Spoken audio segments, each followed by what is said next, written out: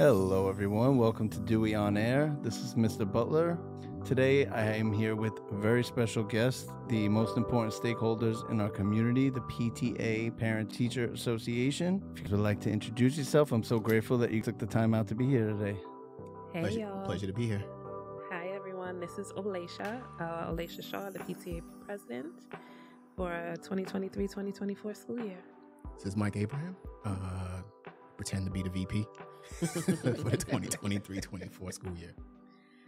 This is Luvenia Batista. I am the PTA Treasurer. And Marsha Dennis, the Recording Secretary. All right, awesome. And I'm really happy that you took the time out to be here today and you're getting to experience what so many of our students have been experiencing this year. We can get right into it. So can you tell us about the role of the PTA at our school and some of the initiatives that you've been involved in? Take it away, PTA President or anybody. I feel like our role as Parent Teacher Association is to be the voice of the parents and at times the voice of the students, because sometimes they're not heard or they don't know how to express it in a way that will be received by staff a lot of times. And also getting the behind the scenes so we know what information to give to parents, what can be shared or how it can be shared so it can be of value for everybody. Because it's hard to be in this thing, you know, we're fortunate enough to be able to come into the building and be able to help, but not for everybody. So we're here to get that information that they can't get on a daily basis. So I think we're very vital. And we volunteer, so people who volunteer are even more important because we're not getting paid. This is out of love that we love our children. Right. That we Absolutely. We love our children. We love everybody else's children. We make sure that we take care of the kids when we're here. We do our snack sales on short Thursdays. That was something that we implemented last year. Yeah, 2022-23. And it's been pretty successful. The students look forward to us being here on those short Thursdays. And it's a way that we help raise money to give back to the school community. So we're actually just planning for Teacher Appreciation, which is coming up May 2nd. And so how do we show our love to the school staff, administration, and teachers? And so we're figuring that out. But every single dollar that we make comes right back to the school, whether it's to the teachers or to the scholars. It's awesome. You guys are at events. You do amazing photography. You're really a talented photographer. And it's great. Your presence is definitely recognized and it's important here. I'm really grateful for you guys. Thank you. That's what we're trying to do. Just, build a legacy, and really show the parents how important it is to be involved. That you don't just pop up in your scholar's life when things are going wrong. You got to be in there consistently if you can, right? Because everybody has different family situations and they may not have that availability, but we are blessed enough to be able to do that. And we have that flexibility in our time. And so that's how we like to spend it. And making sure that, like Luvenia said, the voice of the parents and the voice of the scholars are heard. Awesome. I think that's a good segue into the next question. So what motivated you to join the PTA, and what do you find most rewarding about being a member? I've been on PTA since since my child. Who is going to be who is now a senior? I've been on PTA since she's been in second grade. So I am PTA. So what would you say your experience being a PTA member at John Dewey High School, how does that compare to maybe some of the other schools that you've been involved in? To be honest, I'm kind of bored. In elementary school, you're way more involved. You take care of everything. The senior stuff, all the activities, it's on PTA. Administration that says, go ahead, we'll just sign off on stuff. Here, we're needed, but it's not in so much of a heavy capacity. Right. So I'm like, I want to do more stuff, but there's just not that, because you guys have so many hands to do it here. I was going to say, because Dewey has, they got their stuff together, So we're not like, we're here, but it's like, okay, over there. So we're just making ourselves more known. But I'm used to busy being, helping with carnivals and doing all that stuff. Yeah. We've, so if, for those who don't know, Mike and I, we share a child. That's one way to put it. So we've been involved in the PTA since elementary school as well. Yeah, very involved, heavily involved parents. Mm. I think that's the driving force behind wanting to continue involvement in just not your own child's life, but everyone else's. Yeah. You never know who you might impact. Mm-hmm. Absolutely. Mm-hmm. And I think that's part of the motivating factor for me behind even becoming an educator, right? Is like we in a school you have a big impact on students' lives. So, when young people, they are very malleable, right? They're very impressionable, and this is like really the time to make a positive impact. And we look forward to being like those adults that they lean on. Yeah. Like shout out to Dylan and Chloe who always come through, They and come every time, and they so polite. And we want to mention this. We know, people swag the pants. They do the swagger, but when they come to our office, they pull up their pants before they come into our room. mm-hmm. So, the respect mutually has been. Yeah, we've built relationships with a lot of the kids. Yeah, Again, we've been on the PTA, since the previous school year. So Right. we've gotten to know a lot of the students. Mm-hmm.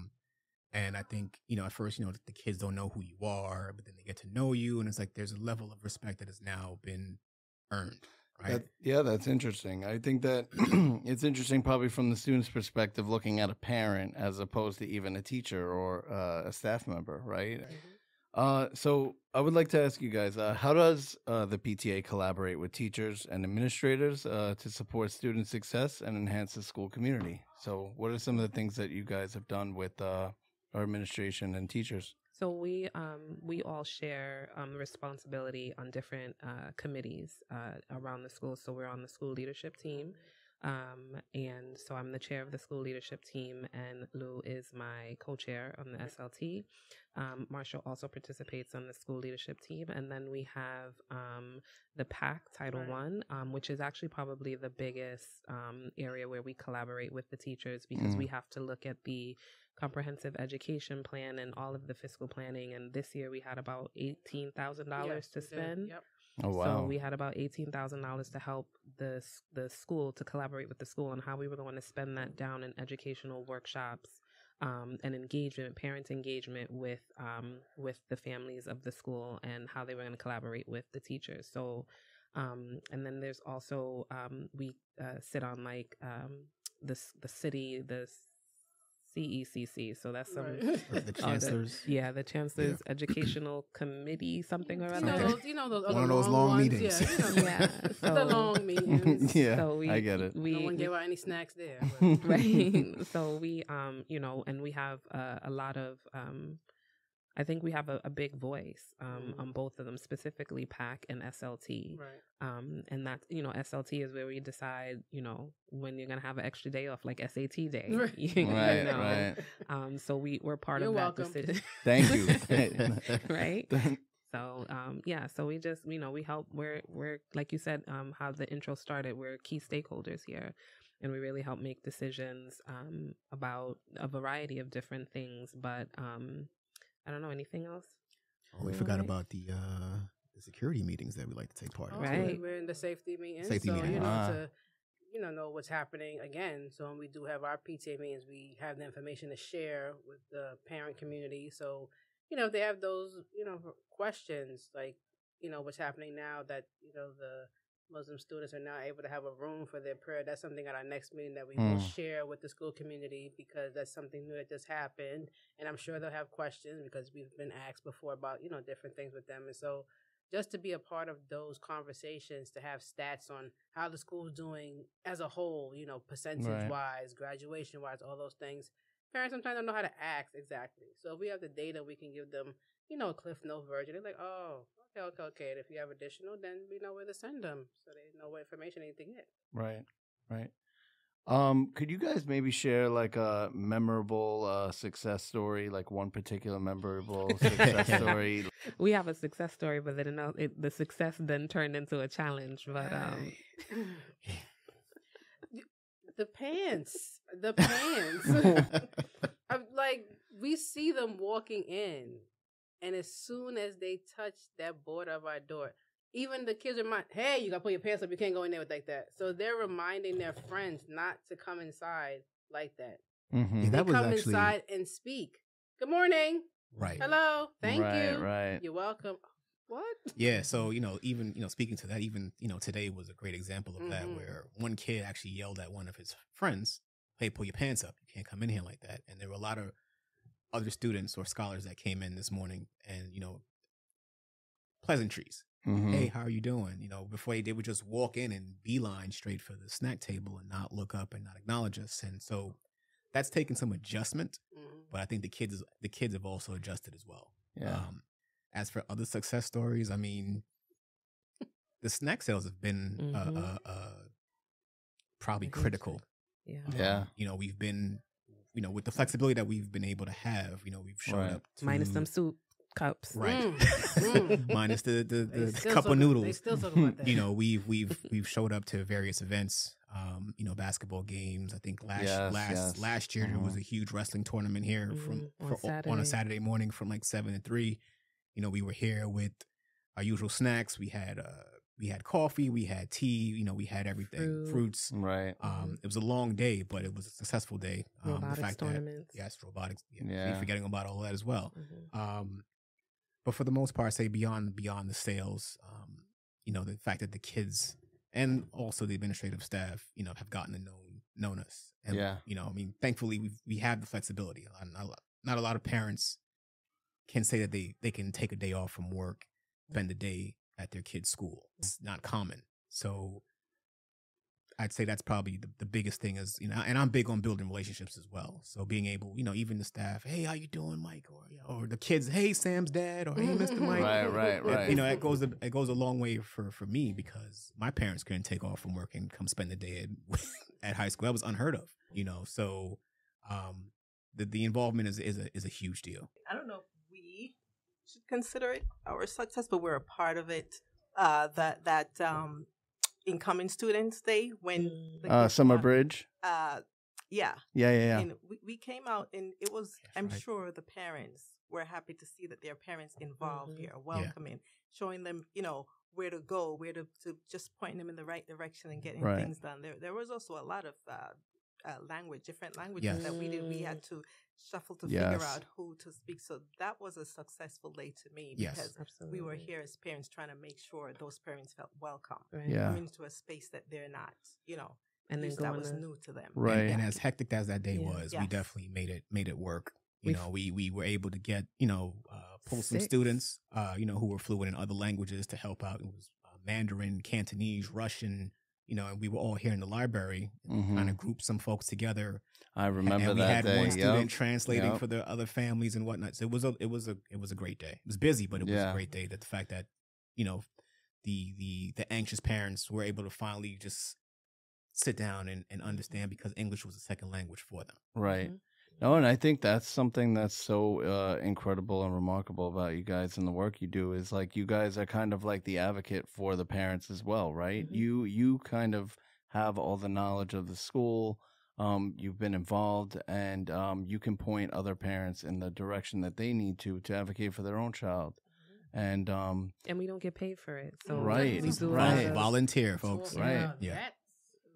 Volunteer. We do it out of love. Yeah. Absolutely. And it makes an impact. It really does. It makes a difference. So the things you guys do are really greatly appreciated. And like I said, your presence is felt in the schools. So. Thank you. And this is why, the e-board will always hear me, scream about parents showing up to the PTA, the monthly PTA meetings. We need more parents on the call. I know we have the resources on the website, but, if you have the time at 6 p.m., was it 6 p.m. or 6:30? 6. Right? We have Zoom. Join the call, ask questions. Don't just join the call because, you have an issue with your student. Just come and just join and get your other parents that you might know, get them to join too. I think everybody needs to be, more involved. I know a lot of parents tend to, be more hands off as their kids get older. And I think you still need to be very much involved. They don't know anything. They're still figuring it out. Yep. So I like to, I think the shining star for us is whenever I have the meetings with the superintendent. And, I think Dewey is a shining star throughout Brooklyn South. He always comments about how successful the school is and how successful the PTA is. And, we kind of question, when we have 44 parents or 52 parents on the call, but compared to other schools in Brooklyn South, they can't function because they do not have a full functioning e-board or active parents. And so, I'm thankful for for the consistent parents, and even for the ones that pop in, even if they are complaining, they popping in, right? And then that means that they're listening. That means that they're paying attention. And so if we can continue to do that, we are senior parents. So we're gone after June. Yeah, we're out of here. So if we can continue to get more parents involved to continue this legacy and making sure that their scholars are achieving and succeeding, and then the collaborative relationship with the school community, everybody wins. I think this is a great segue into one of my last questions. How do you see the role of the PTA evolving or growing in the future, especially in response to the changing educational landscapes? Right. Well, we're facing that challenge now in terms of we've been trying to I wouldn't say coerce, but recruit. To establish a nominating committee. We've asked questions about, if anybody would be interested on, previous parent-teacher, PTA meetings. And, it's crickets, unfortunately. And I think the fact that there are people who, either they don't have the flexibility to be involved. They may be afraid of the work that's involved. Because it's not just, hey, I'm a member of the PTA and that's it. There are meetings, again, relationship building with you all. And I don't know.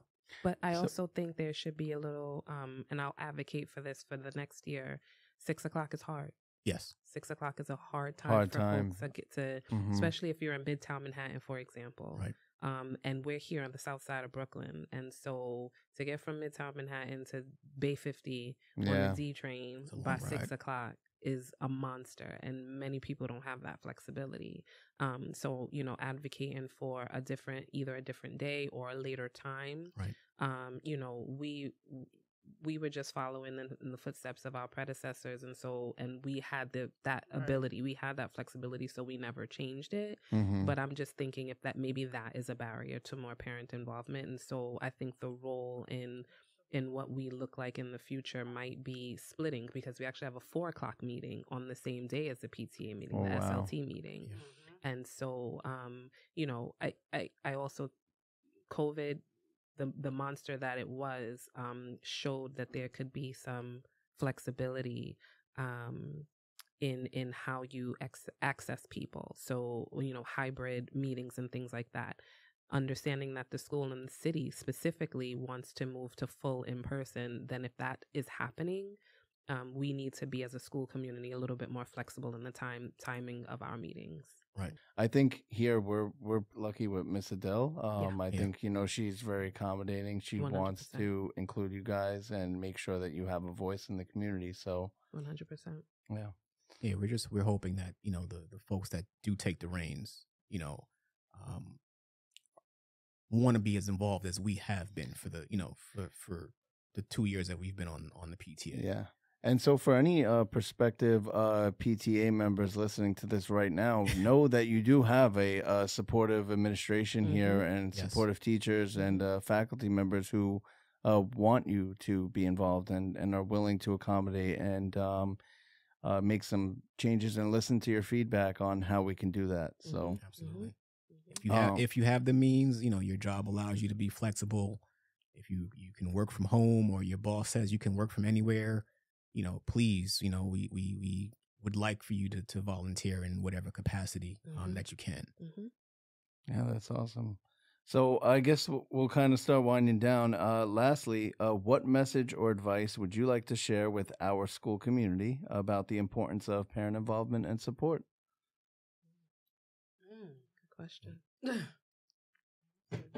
I mean, like I said, How dare you end with that? Like I said, as I said earlier, I think that, a lot of parents, tend to be more hands off as their kids age. And I think they still need to be handheld.